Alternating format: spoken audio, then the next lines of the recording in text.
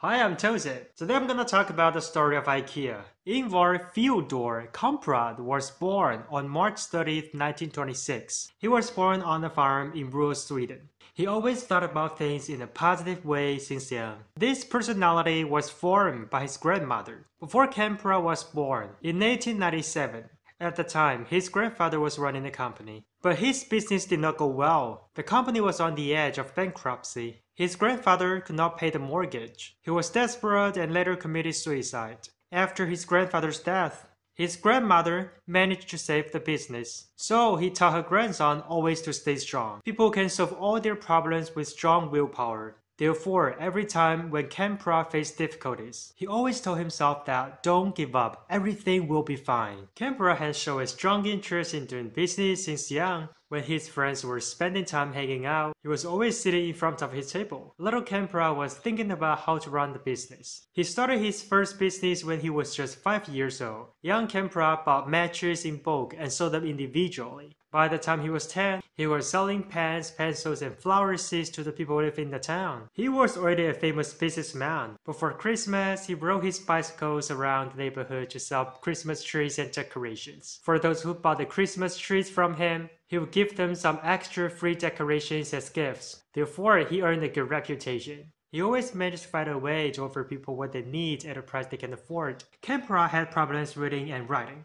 which means that he must study harder compared with his classmates. However, he didn't let that disease hold him back. He studied well and did well in all his studies. In 1943, when he was 17, he made good grades in school. Therefore, his father gave him a cash reward. That was a huge amount of money.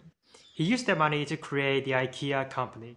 The name IKEA is derived from Ingvar Kampard's initials I and K, plus the first letters of the name of the farm and village where he grew up. IKEA only sold small households at the beginning.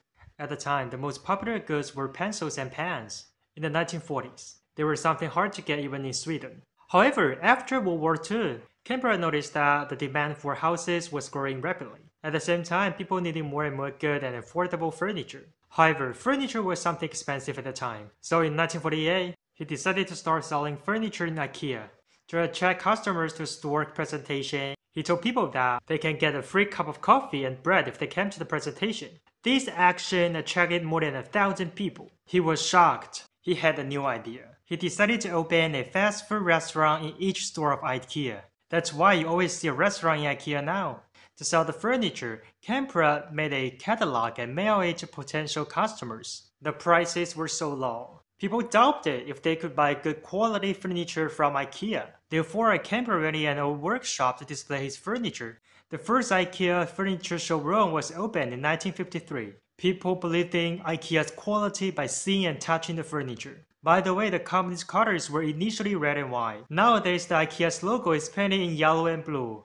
That's the national color of Sweden. Even though IKEA's furniture had become more and more popular among people, the cost of shipping the furniture was still high at the time. Kampard was upset about that. He wanted to figure out a method to reduce the shipping cost. A few years later, one day Kampard saw a worker taking the legs off a table to fit it into a customer's car. That gave him a brilliant idea. If the furniture were sold in pieces that the customers put together at home, it would be much cheaper to store and ship. The idea led to the famous IKEA flat pack furniture that we all know today. However, Kampard would face big trouble later. Since the price of the furniture in IKEA was so low, Kampard was boycotted by its competitors. People from the Swedish Federation of Wood and Furniture Industry were unsatisfied with IKEA's dumping prices. They persuaded leading loggers to stop all cooperation with IKEA.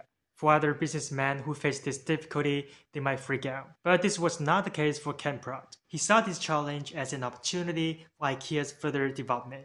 He began to buy the furniture components from Polish suppliers. Their products were cheaper than the Swedish suppliers. He also made IKEA's future production and design in-house, which means that IKEA designed, produced, showcased, flat pack, and sold its furniture all in-house. Kampard believed that people should be able to afford modern furniture at a reasonable price. So he would never give up. This is the driving force behind IKEA. In the early 60s, Kampard traveled to the United States. In the States, he learned a lot how people saw things. Kampard first saw how the cash and carry trade system worked. People could get the products home immediately after they pay in the store. Customers did not need to wait for a long time.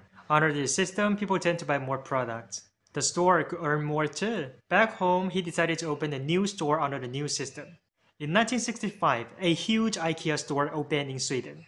This new store had many competing advantages. First, the store was located in a suburb. Rental and costs were much lower than in the city. Therefore, the furniture price was lower than before too. Second, Kampard noticed that more and more people could afford the car. A car boom began in Sweden. He realized that people could shop in distant areas in the future. To encourage people to shop at IKEA, Kampard built a huge parking lot for his customers. Meanwhile, they started selling roof racks for cars for a good price. So people could put the big furniture they just bought on the top of the car. Thanks to this selling strategy, the company's revenue doubled in a year. Kampard also noticed that people like to assemble furniture by themselves. Many people consider this as a family activity. So IKEA provided more detailed instructions that make the assembly process simple and fun. The larger store in Sweden looked like New York's Guggenheim Museum. When traveling to America, Kampard loved the museum. However, after the store opened, the large store faced a big problem. There was a shortage of goods at the store. Once the store opened in the morning, customers all poured into the store to buy furniture in low prices. Even in such a large store, there weren't enough furniture to sell. There was a lot of furniture still in the warehouse. Therefore, Kampard decided to open a self-serve warehouse. So, by accident, IKEA established the self-serve system. Every IKEA store is a showroom. Customers could see different kinds of furniture at the store. They could imagine what a particular piece of furniture looked like in their house. Then, people could get whatever they want from the shops by themselves. The self-serve system makes shopping much more relaxing and convenient. After IKEA became a big success in Sweden, Kampard decided to develop the overseas market. In 1963, IKEA started its expansion in Norway. This was the first store outside Sweden. By the way, there was an interesting story during the expansion to the overseas market. Kampard hesitated for a long time whether to open a store in Switzerland. The country was known for its conservative customers. What's more, at the time, two local furniture chains operated quite well. But one day, when Kampard was walking around Zurich, he heard a young couple talking. "Wow, what a beautiful chair," a young woman said to her husband. There was a stylish chair displayed in the store window. The husband nodded his head, which means that he agreed. The chair was indeed attractive. However, he told his wife that, "Honey, this fancy chair is still too expensive for us. Maybe we should buy it next year." All of a sudden, Kampard made the right decision to open the store in this country. In 1973, IKEA appeared in Switzerland, then in Australia, Netherlands, France, and USA.